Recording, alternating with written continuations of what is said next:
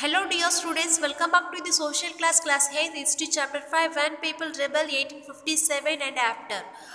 From this lesson already we saw the first two videos. Right now we are going to discuss about the topic is the company fights back. அதாவது நம்ம previous 2 பார்ட்டில் பார்த்துருப்போம். என்ன அப்படின்னா இந்த British வந்து அந்த கொண்டு வந்த லாஸ் அண்ட் ஆர்டர்ஸ் எல்லாமே வந்து யாரால ஃபாலோ பண்ண முடியல அப்படின்னா ஒரு காமன் பீப்புள்லேருந்து ஒரு கிங் வரைக்குமே எல்லாருமே வந்து அஃபெக்ட் ஆகியிருந்தாங்க அப்படின்னு பார்த்தோம். ஓகேவா? ஸோ அப்போ அந்த ஆர்மியில் இருக்கக்கூடிய அந்த சிப்பாய்ஸ்லாம் என்ன பண்ணுறாங்க அப்படின்னு பார்த்தோம்னா எல்லாருமே சேர்ந்து இந்த பிரிட்டிஷ்க்கு அகைன்ஸ்டாக வந்து ஒரு கிளர்ச்சி ஒன்று ஸ்டார்ட் பண்ணுறாங்க. ஓகேவா? ஸோ அப்போ இது எல்லாருமே சேர்ந்து என்ன பண்ணுறாங்க, ஒரு கிளர்ச்சியை ஒன்று உருவாக்குறாங்க. இந்த நியூஸ் வந்து யாருக்கு தெரிய வருது அப்படின்னு பார்த்தோம்னா பிரிட்டிஷ்க்கு தெரிய வருது. ஓகே, ஸோ ஒரு ஸ்டேஜுக்கு அப்புறம் இது பெரிய கிளர்ச்சிகள்லாம் பண்ணுறாங்க. இந்த பிரிட்டிஷ் வந்து அவங்களுடைய கம்பெனி வந்து ரொம்பவே வந்து அஃபெக்ட் ஆகுது அப்படின்னு சொல்கிறாங்க. ஓகேவா? ஸோ அது என்னதான் வந்து அஃபெக்ட் ஆனாலுமே வந்து ஒரு ஸ்டேஜுக்கு அப்புறம் என்ன பண்ணுறாங்க, திரும்பவும் அவங்களுடைய பழைய அங்கீகாரத்தை வந்து இங்கே நிலைநாட்டுறாங்க. ஓகேவா? ஸோ அந்த பேட்டிலில் வந்து அவங்க ஆஃபன் வின் பண்ணிக்கிட்டு தான் இருக்காங்க அப்படின்னு சொல்கிறாங்க. Okay, let's see. Unawed by the scale of the upheaval, the company decided to repress the revolt with all its might. It brought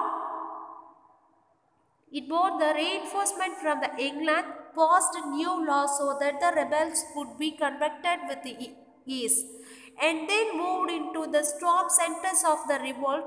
Delhi was recaptured from the rebel force in the September 1857.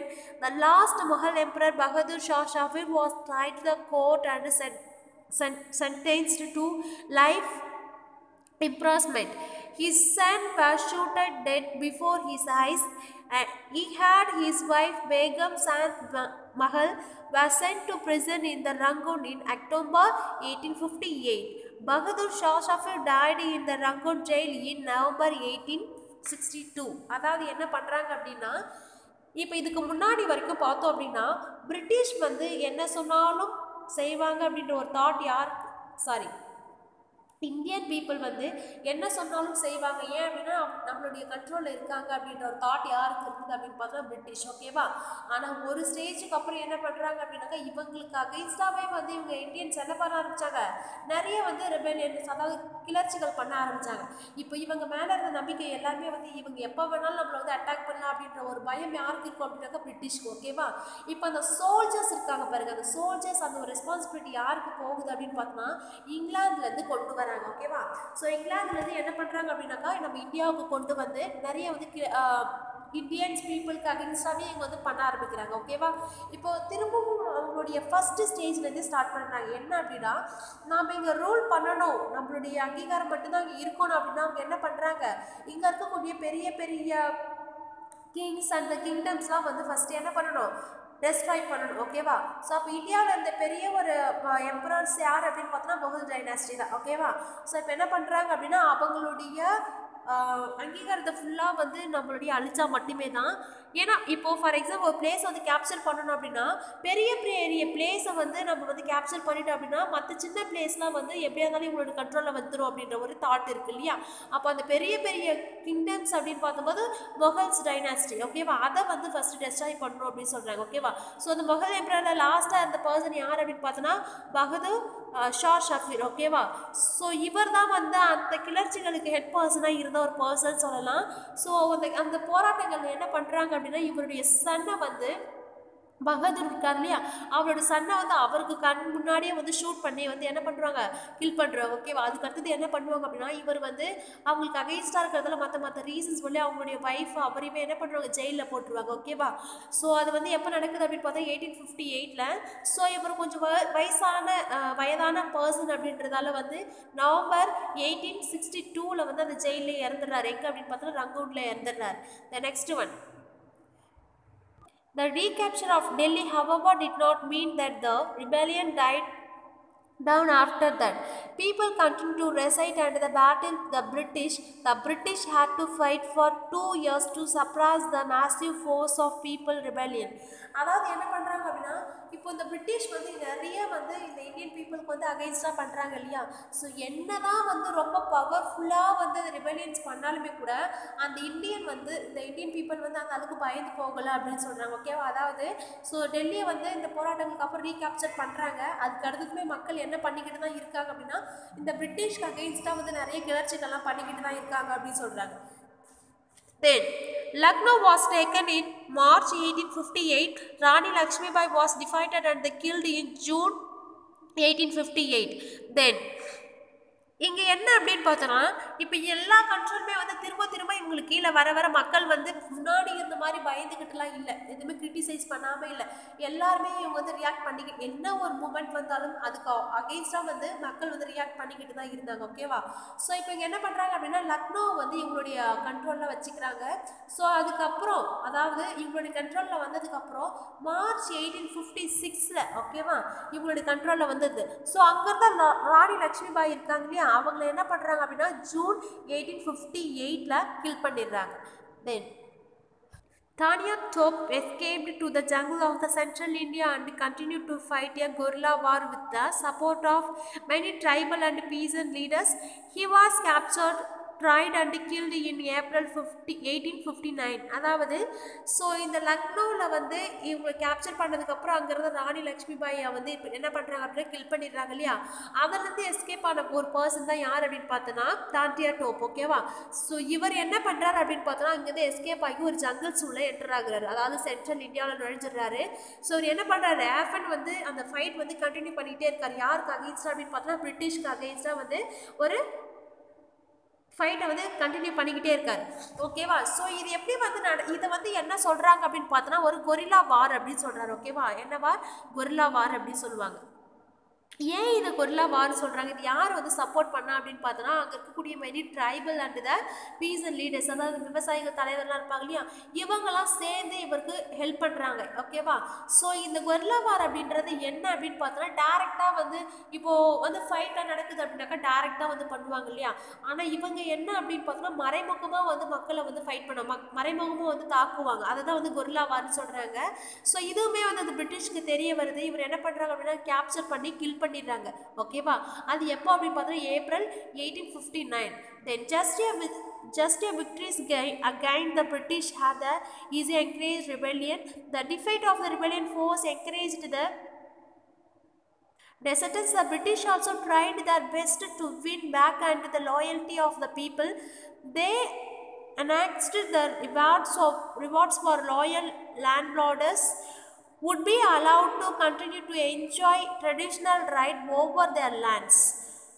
These who had rebelled were told that if they were submitted to British and if they had not killed any white people, they would remain safe and their right and claims to land would not be denied.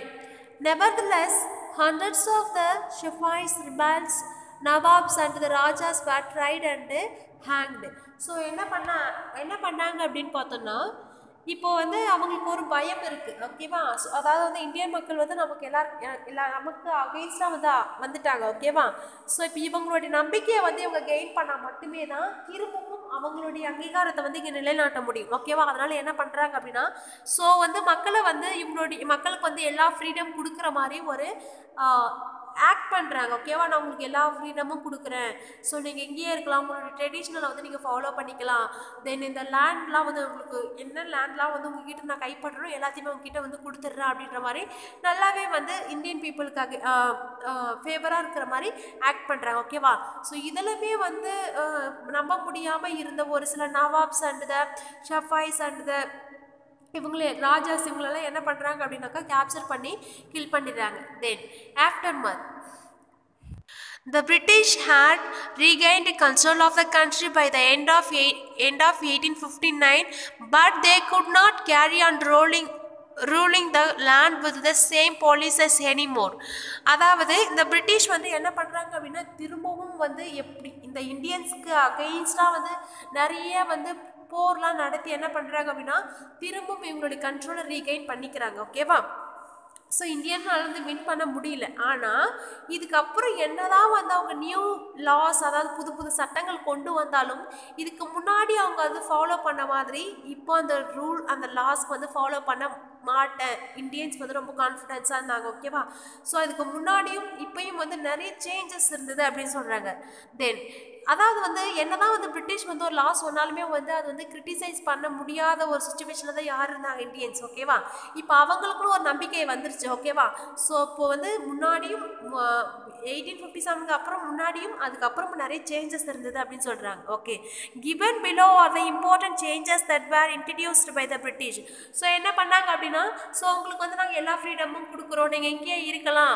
ஏன் அப்படின்னு பார்த்தோன்னா, so இவங்களுக்கு கீழே இவங்களை வச்சுக்கிட்டா மட்டும்தான் அவங்களுடைய அங்கீகாரம் இங்கே இருக்கும். ஓகேவா, அதனால் வந்து கொஞ்சம் ஆக்ட் பண்ணுறாங்க. ஓகேவா, நாங்கள் இந்த மாதிரிலாம் செய்கிறோம், நீங்கள் இங்கேயே இருங்க அப்படின்ற மாதிரி ஒரு சில லாஸ் வந்து கொண்டு வராங்க, இன்ட்ரடியூஸ் பண்ணுறாங்க. அது என்னென்ன அப்படின்னு சொல்லிட்டு பார்க்கலாம். Okay, the British Parliament passed a new act in 1858 and transferred the power of the East Indian Company to the British Crown in order to ensure a more responsible management Indian affairs. A member of the British cabinet was appointed as Secretary of the State for India and made responsible for all matters related to the governance of India. He was given a council to advise him called a India Council. The Governor General of the India was given a title of the Vizier, that is a personal respective of the crown. Through these measures, the British government accepted the direct responsibility of the ruling India. Okay, first one என்ன பண்றாங்க அப்படின்னா, இந்த British பார்லிமெண்ட்ல இருந்து ஒரு act ஒன்று pass ஆகுது 1858ல. அது என்ன அப்படின்னு பார்த்தோன்னா, இதுக்கு முன்னாடி வரைக்கும் இது யாருடைய கண்ட்ரோல், இந்த பிரிட்டிஷ் ஈஸ்ட் இந்தியன் கம்பெனி கிட்ட இருந்தது இல்லையா. இந்த ஈஸ்ட் இந்தியன் கம்பெனி கிட்ட இருந்த இந்த ரூலிங் அத்தாரிட்டி எல்லாமே வந்து யார்கிட்ட போகுது அப்படின்னு பார்த்தோன்னா, பிரிட்டிஷ் க்ரௌன் அப்படின்னு சொல்றாங்க. அதாவது வந்து அங்கேருந்து அவங்க வந்து என்ன பண்றாங்க அப்படின்னாக்கா, இங்கே ரூல் பண்றாங்க, பிரிட்டிஷ் கேபினெட் அப்படி சொல்றாங்க. ஸோ அந்த பிரிட்டிஷ் கேபினெட் வந்து என்ன பண்றாங்க அப்படின்னாக்கா, அந்த இந்தியன் ஸ்டேட்க்குன்னு இந்தியா ஸ்டேட் ஆஃபீஸர் அப்படின்னு சொல்லிட்டு ஒரு பர்சன் வந்து அப்பாயிண்ட் பண்றாங்க. அவர் தான் யார் அப்படின்னு பார்த்தோம்னா, இங்க கவர்னர் ஜெனரல் அப்படின்னு சொல்லுவாங்க. நம்ம இந்தியாவில் வந்து என்ன டைட்டில் வச்சு அடிப்பாங்க அப்படின்னா விசிறின்னு சொல்லுவாங்க. ஓகேவா, ஸோ இப்போ இந்த பிரிட்டிஷ் என்ன பண்றாங்க அப்படின்னா, இந்த டைரக்டா வந்து அதாவது நம்ம இந்தியன்ஸை வந்து இந்த பிரிட்டிஷ் வந்து டைரக்டா ரூல் பண்ணதை வந்து அவங்க நம்பினாங்க அப்படின்னு சொல்றாங்க. ஓகே, ஒரு டைரக்ட் ரூலிங் ரெஸ்பான்சிபிலிட்டி இருந்தது. The next one, all ruling chiefs of the country were assured that their territory would never be annexed in future. They were allowed to pass on their kingdom to their including adopted son. However, they were made to acknowledged and the British Queen has their sovereigns the permanent. Those the Indian ruler were to hold the other kingdoms as the subordinates of the British crown. அதாவது என்ன பண்ண ஆரம்பிச்சாங்கன்னா, second வந்து இப்போ யாரெல்லாம் வந்து ஃபியூச்சரில் கூட நாங்கள் என்ன பண்ண மாட்டோம், உங்களுடைய டெரிட்டரிஸ்லாம் வந்து நாங்கள் கேப்சர் பண்ண மாட்டோம். ஸோ இப்போ சன் இல்லைன்னா அடாப்டட் சன் இருக்காங்க இல்லையா, அவங்க கூட வந்து அந்த ஃபாதருக்கு அடுத்தது அவங்க, அதாவது ராணி லக்ஷ்மிபாய் அவங்களோட அடாப்டட் சன் வந்து அந்த அவங்க ஹஸ்பண்ட் இறந்ததுக்கப்புறம் ரூல் பண்ணக்கூடாதுன்னு சொன்னாங்க இல்லையா. ஆனால் இப்போ இவங்க என்ன சொல்கிறாங்க அப்படின்னா, அந்த அடாப்டட் சன்னாக இருந்தாலும் கூட பரவாயில்ல, அவங்க ஃபாதர் இறந்ததுக்கு அப்புறம் அவங்க என்ன பண்ணலாம், அந்த கிங் அப்படின்ற ஒரு போஸ்டிங்க்கு வரலாம் அப்படின்றத கொண்டு வராங்க. ஓகேவா, then it was decided that the proportion of the Indian soldiers in the army would be reduced and the number of the European soldiers would be increased. It was also decided that instead of recruiting soldiers from the Awadh, Bihar, Central India and South India, more soldiers would be recruited from among the Guhas, Sikkims of the Pandans. Okay, so அதாவது என்ன பண்ண ஆரம்பித்தாங்க அப்படின்னா, இப்போ இங்கே வந்து இருக்க India soldiers இருக்காங்க இல்லையா, அவங்கள எல்லாத்தையுமே எடுத்துட்டு இங்கே பார்த்தோம் அப்படின்னா மற்ற பிளேஸ்லேருந்து சோல்ஜர்ஸ்லாம் வந்து கொண்டு வர ஆரம்பித்தாங்க. ஓகேவா, ஃபார் எக்ஸாம்பிள் இங்கே from Awadh, Bihar, central India, south India, ஓகேவா, இங்கே இருக்கக்கூடிய சோல்ஜர்ஸ்க்குலாம் வந்து எடுக்காமல் இவங்க எங்கேருந்து சோல்ஜர்ஸ் கொண்டு வராங்க அப்படின்னு பார்த்தோன்னா, இங்கே பார்க்கலாம் கூஹாஸ் and Sid and the பந்தான்ஸ். Okay, இந்த பிளேஸில் இருக்கக்கூடிய ஆர்மி பீப்புளை கொண்டு வந்தாங்க. Then the land and the property of the Muslim was confiscated on the large scale and they were treated with the suspicion and the hostility. The British believed that they were responsible for the rebellion in a big way. அதாவது so இப்போ ஒரு ஸ்டேஜுக்கு அப்புறம் இந்த Muslims கூட என்ன பண்ண ஆரம்பிக்கிறாங்க அப்படின்னா, இந்த பிரிட்டிஷருக்கு வந்து அக்செப்டன்ஸ் கொடுக்க ஆரம்பிக்கிறாங்க. Then the British decided to respect the customary religion and the social practice of the people in India. So அந்த பிரிட்டிஷ் என்ன பண்ணுறாங்க, ஸோ நீங்கள் வந்து என்னென்ன மாதிரி ரிலிஜியன் நீங்கள் ஃபாலோ பண்ணுறீங்களோ நீங்கள் பண்ணிக்கலாம், அதில் நாங்கள் வந்து என்ன பண்ண மாட்டோம் அப்படின்னாக்க எங்களுடைய இன்ஃப்ளூயன்ஸை வந்து அதில் காமிக்க மாட்டோம் அப்படின்னு சொல்கிறாங்க.